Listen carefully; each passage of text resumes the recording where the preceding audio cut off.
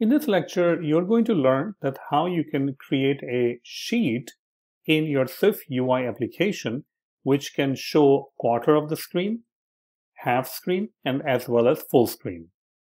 So let's go ahead and get started. Now, before we implement our own sheet, let's go ahead and take a look at the sheet that is already available to you. One of the things that you will realize when you're using the sheet modifier is that you can pass in is presented, which is going to control that whether this is going to get displayed or not. But the main thing is that you can also pass in the content that you want to display in the sheet. This means the caller of this particular modifier, the person who is calling this, decides what goes in the sheet. So we have to use the same exact approach when we are creating our own custom sheet. I've already created something called flexible sheet, and this will be our application or our custom view. The first thing I'm going to do is I'm going to define different kind of modes. So I'm going to call it sheet mode, case none, which means that the sheet is not being displayed, case quarter, which means the sheet is only displayed quarter of the screen, half, which means half of the screen, and then obviously full, which means it's displayed on the complete screen. We're also going to allow the user to pass in their custom views to the flexible sheet. And the easiest way that you can do that is to make sure that all the views that you're going to be passing in will be conforming to the view protocol. This means that a user or caller will be able to pass in any kind of a content that conforms to the view. We will also make sure that they can pass in a sheet mode, which is of type bindable expression. So that will be a bindable sheet. Now, the reason that we're using binding over here is to illustrate that this particular property called sheet mode can be changed from the calling side, or the calling side is going to be passing in the sheet mode, and it can be changed from inside the flexible sheet, and it will be reflected on the calling side also. We still need to create our initializer. So let's go ahead and create initializer. The first one will be sheet mode, and we will call it will be binding for sheet mode. The second argument is going to be a little bit more interesting because this is going to be a view builder. A view builder is simply going to be a closure that is going to allow us to return views. So this is going to be escaping, and it is going to return a content, which is of type view. Next, we can simply go ahead and set all of these different things up. So sheet mode and the content itself, keeping in mind that the content that we're passing in is simply a closure that when called is going to return content, which is of type view. Okay, great. You can see that at the bottom, our flexible sheet is now complaining. And the reason it is complaining is that we haven't really passed in anything over here. Let's go ahead and take a look at the initializer. And you can see that we can pass in different things.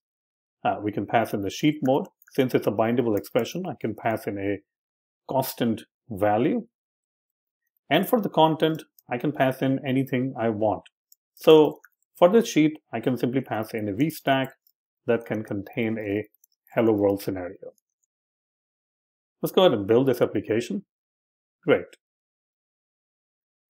Now, if I go ahead and call this particular flexible sheet, it's going to be passing in this preview, which means that the child item or the item that we're passing to be displayed or we want to display in a flexible sheet is a VStack.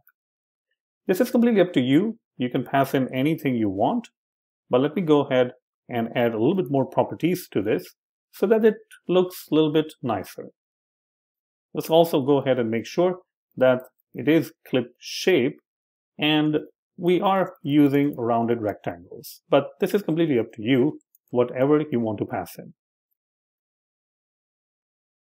Okay, great. The reason that our VStack is currently not displayed anywhere is because inside the body, we are simply displaying the text hello world. we need to make sure that we are displaying or calling the content, which is going to return you the view. And now you can see that it displays everything. You can also use edges ignore and ignore all the edges so that it displays on the complete screen. But one of the main things that we need to implement is that the view or the content is going to be displaying only portion of the actual view based on the sheet mode that we have. So if the sheet mode actually changes, it should display quarter, half, or full screen. So where should we do all of those calculations? So I'm going to go ahead and create a private function right inside our flexible sheet, and I will call it calculate offset. This is going to return you a CG float. Now, based on the sheet mode, I can return different things. So I can perform a switch on the sheet mode. So let's go ahead and do that. Sheet mode dot wrap value. And now we can go ahead and check. If the wrap value is actually none, then we will simply go ahead and return the total height of the bounds or the actual UI screen bounds, which means that our view is, when we display, it's not even going to get displayed because it will be off the screen. And using the same exact approach, we can calculate different things like quarter, half, and full, and you are more than welcome to adjust these values if you want to. Now we can go ahead and change the offset of the content. So I'm just going to go ahead and say offset, and the offset of Y, we will simply change it to calculate offset. And we do want it to be animation or animated, so we're just going to call the spring function so that it does look like it's animating. Great. The other thing we need to do is we need to check it out now. So let's go ahead into our content view and start using this. First of all, I'm going to create a property called sheet mode. Next, I can go ahead and use a Z stack or a V stack. That's completely up to you, but I'm just going to use a Z stack and just going to create my flexible sheet. In the flexible sheet, I can go ahead and pass in the sheet mode, which means that any time the sheet mode is changed from inside the flexible sheet, it is also going to change the state property.